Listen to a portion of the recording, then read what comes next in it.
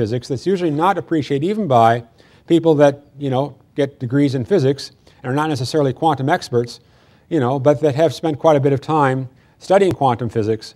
It's sometimes not really appreciated that the wave function is the same thing as the particle that ultimately comes out of a measurement.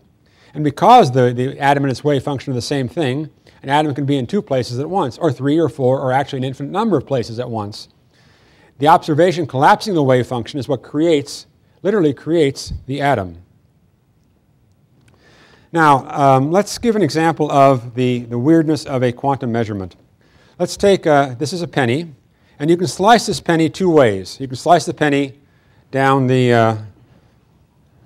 right down the middle, and you can get the Lincoln on the front and the memorial on the back. Or you could call this thing chopping the penny in half, where you have the top half of the penny and the bottom half of the penny. So I'll call this a slice, and I'll call this a chop for the experiment, the thought experiment.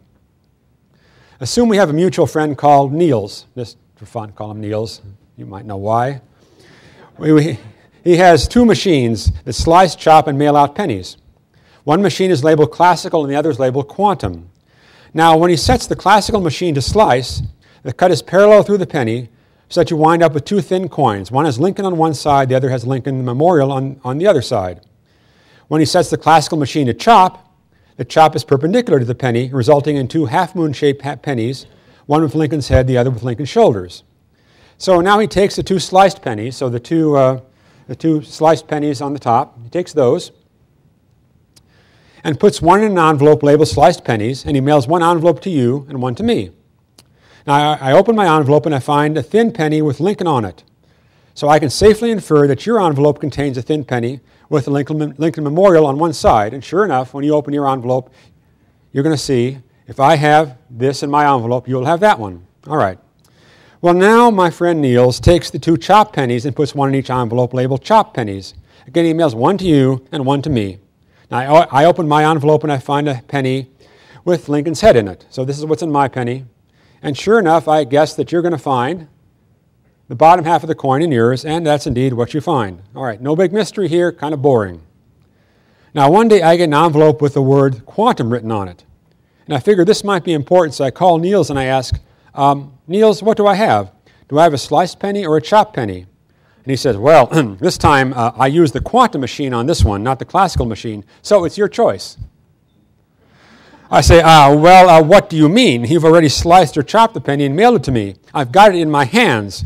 How can I change that now? He says, well, the quantum machine is special. It processes a penny, and it mails out the pairs in unlabeled envelopes without anybody looking at the pennies.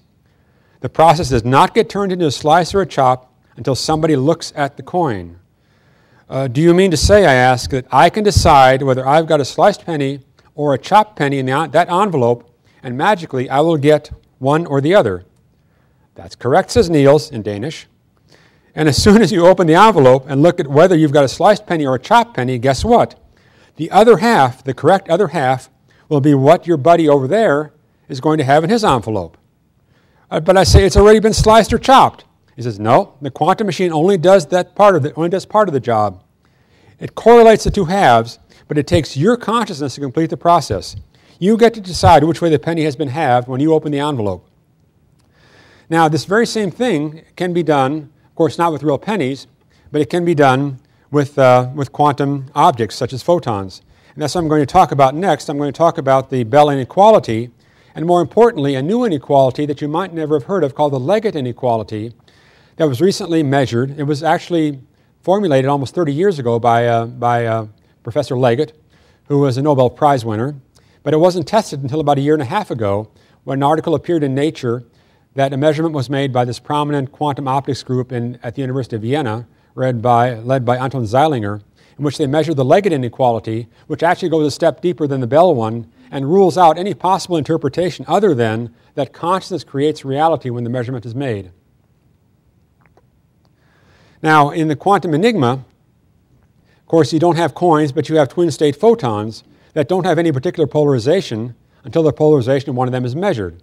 So twin-state photons can be entangled in a state of identical polarization, but really have no particular polarization until you measure it.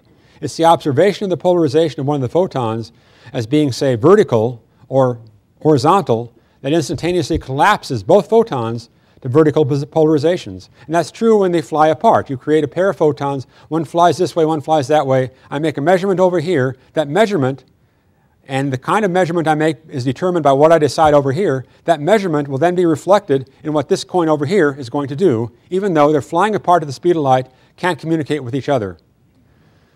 Quantum probability is not the probability of where the atom is or where a photon is. It is the objective probability of where you will find it. The atom was not in the box, if the box is where the atom is. The atom was not in the box before you observed it to be there. And Heisenberg had this to say. These are Werner Heisenberg's words. But the atom or elementary particles are not real. They form a world of potentialities or possibilities rather than one of facts or things or facts. Let's look at the Bell inequality. If you have a quantum object that has a spin, then you can choose to measure the spin in any given direction. And what you'll find is that whatever direction you choose, that spin is going to be either up or down. By up, I mean if it's spinning like this, the axis points up. If it's spinning like that, the axis points down. So you actually have two particles that are entangled with each other.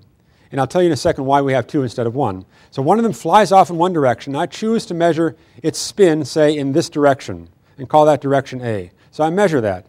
Now, there are also two other directions I could measure, B and C. They're arbitrary. I can choose them in any way I want to, but there are two other possible directions I could measure.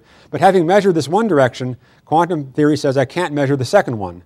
But I can measure the second one indirectly because if the two particles were entangled, its partner over here is guaranteed to have the opposite spin. Sometimes the same, sometimes the opposite, depending on which kind of particle you choose. But let's assume it's exactly the opposite spin. Now I can make a measurement on this one in some other direction, some second direction, call it B, and I know then that if I measure this one to be in that direction, then this one over here would be in this one, the opposite direction. So I've determined two directions for this particle over here by virtue of a direct measurement and by virtue of a measurement of its partner in a different direction.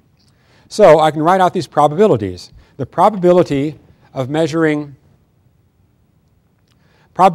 say, spin up in direction A and spin down in direction B is the probability of measuring spin up in direction A, down in direction B, plus in direction C, which I don't know, which I never measured. And again, plus the probability of spin up being positive in A, down in B, and in the other direction in C.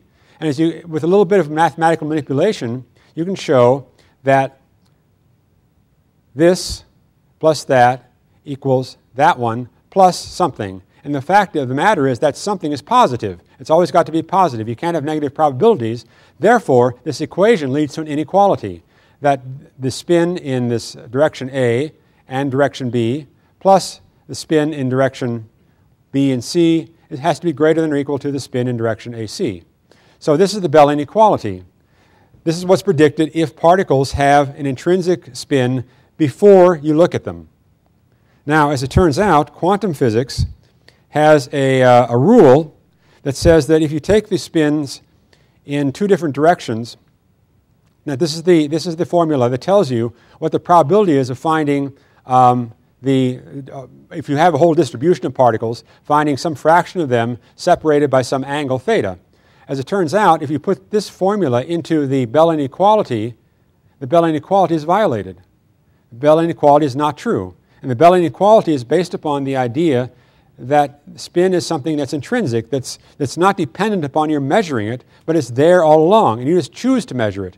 So it's there when the particles were joined together, when they were made to fly apart. There's the spins in the different directions are inherent to the particles, and when you choose to measure over here, that's fine, and this one's going to be what's going to be in the opposite direction for any given spin because they were entangled here, but really those spins belong to the particles, and your measurement is like a classical thing. You look at something objectively and you measure what it is. But in fact, the fact that the Bell inequality is violated and the quantum rule is followed implies that that spin is not really there until you make it happen. The spin in a given direction is created by your deciding to measure that direction, and then that requires that its partner will be in the opposite direction for that spin measurement and have its own angle of spin in a different direction, which then this one would have. So the Bell inequality is telling us, or the violation of the Bell inequality is telling us that it's the observation that's creating the reality. Now, as it turns out,